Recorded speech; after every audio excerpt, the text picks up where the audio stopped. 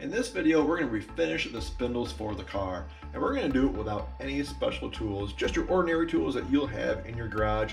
No fancy powder coating, nothing like that. And we're going to go through it step by step. And the best part about all this is these are disc brake spindles. That's right. So long, drum brakes.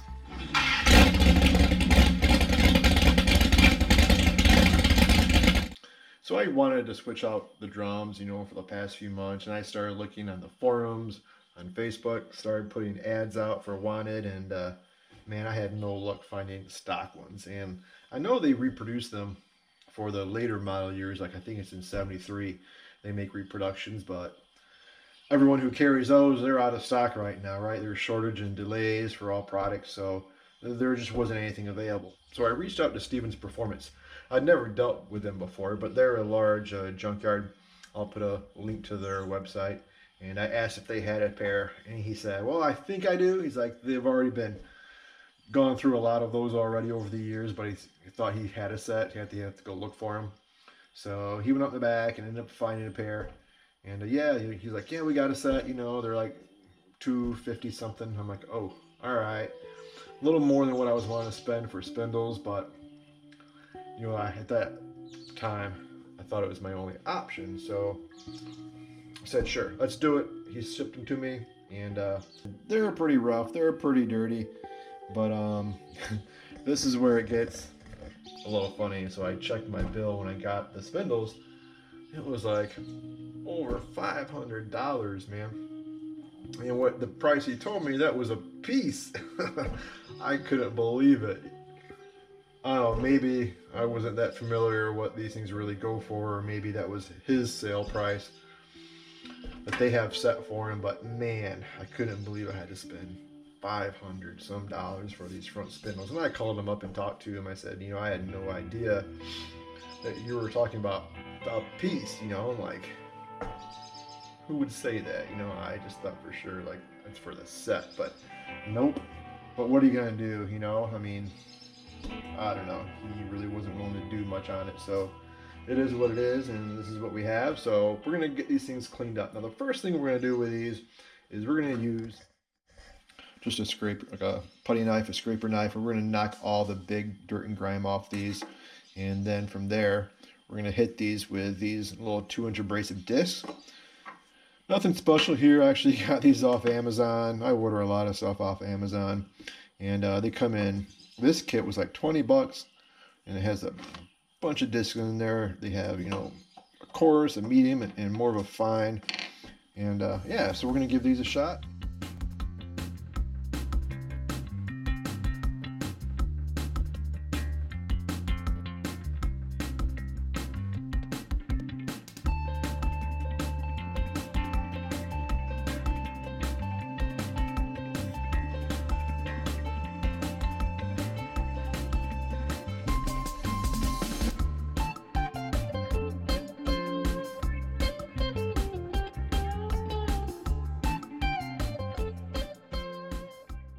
Alright, so this is how they look after spending a bit of time with the coarse pad, which in this kit is actually the brown. I'll put a link in the video to where I got this from off Amazon. Now, I haven't touched the actual shaft of the spindle yet.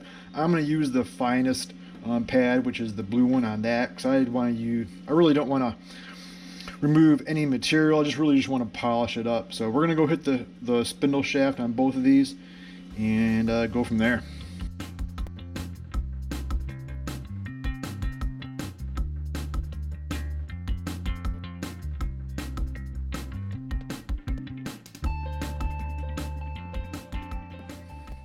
These are coming out real nice. I like the way they're looking. So yeah, this is gonna be great. So what we're gonna do now is we're gonna take the wire wheel, which I hate, because these little things come out and they stick in your clothes and get on the ground. But I just want to use that to clean up the threads on both of these. So we're gonna hit those real quick and wrapping these up. This isn't the fun work, I'll probably have an hour into cleaning these things up, but you know what, you can do it and save yourself a bunch of money if you don't take it somewhere to get them coated or treated. And at the end, it's going to be so much better when we're all done. It's going to look great, and I just could never put them on the car the way they were. So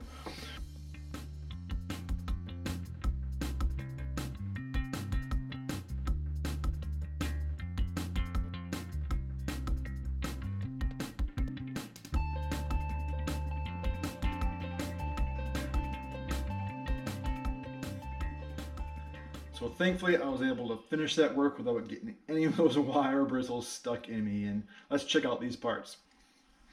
Yeah, these things turned out real nice. I'm happy. So check out the threads. I don't know if you can see them, but that came out great. Why do we do that? Because check that out. We can just spin those right on now by hand. Great. And don't forget, you saw me at the end of that time lapse. Don't forget to clean up your hardware. Makes a big difference, right? So I just wire wheeled these. One of the washers was a little rusted, so I had to hit it with that strip-it pad, and that worked out great. You know, and these pads from Amazon, they worked really good. I only went through like 4 total of these. I did use 2 of the coarse and 2 of the fine, and well, maybe I think 1 of the medium as well to do some finished cleanup work. So I used like 5 of these pads, and I mean, gosh, for basically the no-name brand they are, I'm real happy with the durability of those. They worked great. Just dirty work, you know, and it's, yeah, kind of a mess, but it worked out really good. So now we're going to move on to the next step, and I think you're going to like this one. This is going to be cool. So these spindles are looking great, and maybe you think we're ready to paint or just throw them on the car, but you're wrong. We can't put them on the car like that. Now there's going to be one more step we need to do, because all of this surface is really rough, and that is all rust down in there. We did the best we could with the abrasive materials, but man, it's going to rust right back, whether you prime it and whatever you do. But what we are going to do is use some fast etch by Eastwood. So this is actually a rust converter, and it is acid based, right? So it's actually just phosphoric acid and water. I don't know if you can see that, but that's all it is. But what it does is it gets into the metal and soaks into it, and it just neutralizes the rust. And the process of this is you spray it on for about 30 minutes, you let it stay wet, and then after 30 minutes you wipe all the excess off with like a metal prep. And I've used this product before, and it works great.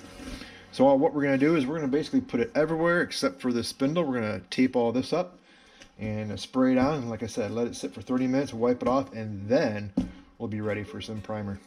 Okay, so I just taped up the spindle portion, the shaft, and use some gloves. When you can apply this either with a rag, a brush, even a Scotch-Brite pad works really well to get in there. But we're just going to use a rag. So open it up and start spraying it on the metal, right? And again, we're going to let it kind of saturate the metal. Just spray it on liberally. And get the rag and just work it all in with the rag. So this can actually turn that brown rust. It'll start turning it to a black and coating, and again, you just want to try to keep it wet. You don't want it to dry.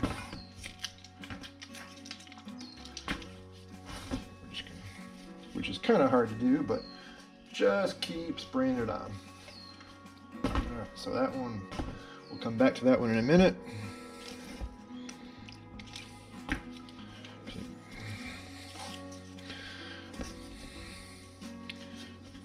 Might be even better if I spray some on the rag.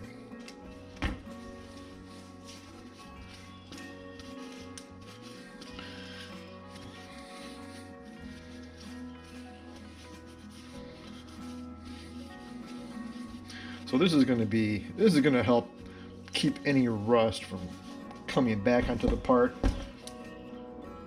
Because if you were to paint this, man, it would just, as soon as it got any moisture, it would start rusting again. So this is going to help it last a lot longer. And if you don't have access to any type of blaster, you know, this is going to work great.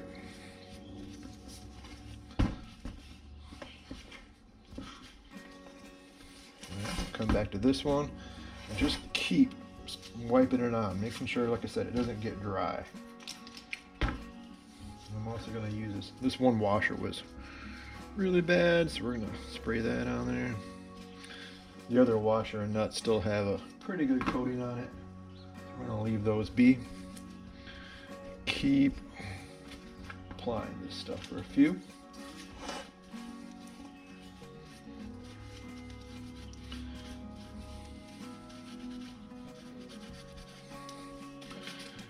Some little spots, I'll spray some on.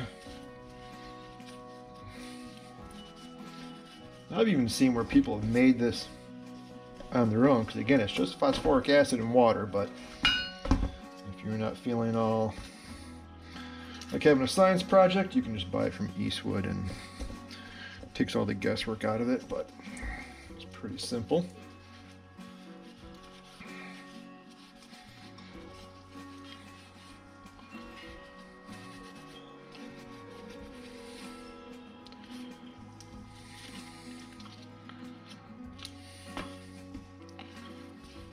Alright, sit for a minute. So we're just going to keep this process going over and over. And I'm going to stop recording now, and we'll come back and when it's all done and when we clean it up. Alright, so this stuff has been sitting now for 30 minutes. Tried to keep it wet, and now we're going to go and wipe this off with the wax and grease remover. And get this stuff all cleaned up.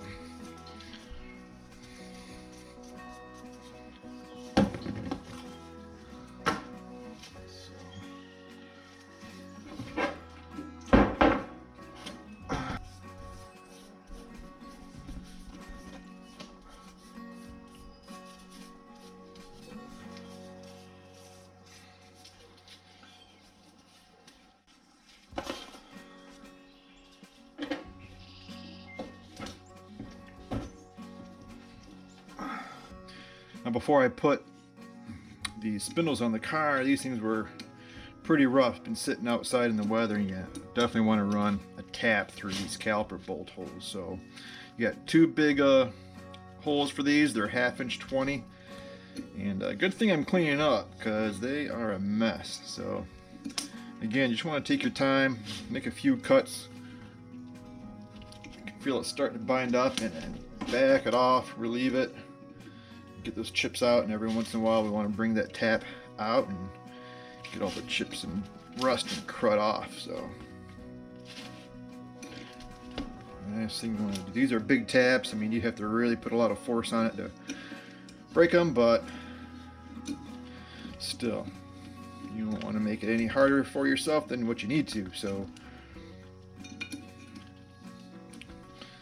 and so I brought these inside. It's a little cold out in the workshop, and I want to get these painted, so I also want these to warm up a little bit. So I'm gonna knock those chips off into the garbage can here. Give it a little spray. And keep this process going until it goes all the way in nice and easy. So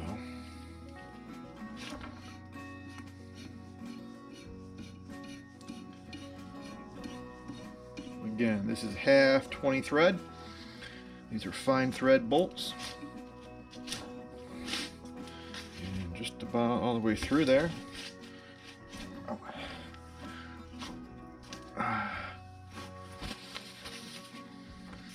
So once I run a tap through all of these holes, I'll go over them again with a wax and grease remover, let them dry up, and then we'll hit them with a primer. And I'll run outside with them, hang them on a hook, and hold them and just paint them while I'm holding them with a little spray can, and then bring them back inside to hang and dry. So just trying to, you don't want to try to paint these things while they're ambient. Right now is like, you know, high 30s. It's pretty chilly out, so that's no bueno for painting.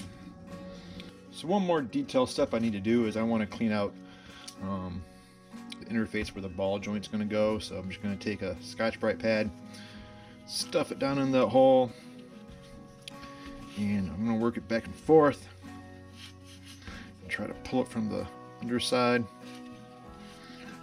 get it. There you go.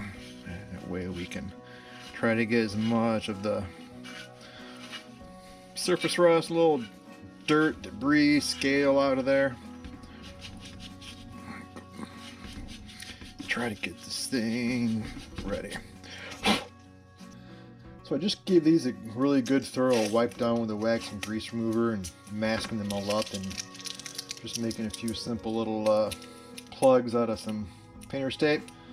Keep paint out of where I don't want it, namely the threaded holes I just tapped, as well as the holes for the outer ball joint. So plug those up. Let's clean up later and tape off the spindle. The bearing rides on this surface, so this one here is okay if it has paint. From the factory, your heat shield gets bolted to this face, so that's okay to paint as well. So we're all ready. So we're gonna go hit it with some etching primer, and yeah, we'll see how it looks. So after one coat of the etching primer, I followed up with this Custom Shop Custom Coat. It's a DTM direct to metal gray primer. I really like this product. I used it a lot when I was working on other projects with the car. It sprays incredible and it dries really quick, and I've never had an issue with it. And it says you can even paint over it in 30 minutes, but we're going to give it a couple hours. I want it to fully cure and dry. I don't want any problems. So that's what I did for the second coat, and after that we'll do the final coat of color. The primer's dried up real nice after 2 coats, and this is the first coat of color, and I'm actually using Eastwood Spray Gray. So it's just a cast iron replication, and I've used it before, works great. First coat is always really light as always, and then we'll follow that up with 1 or 2 more coats as needed. So it's looking real good though. I like the color. That's gonna look really nice. So we're gonna go do the other one and see how it looks.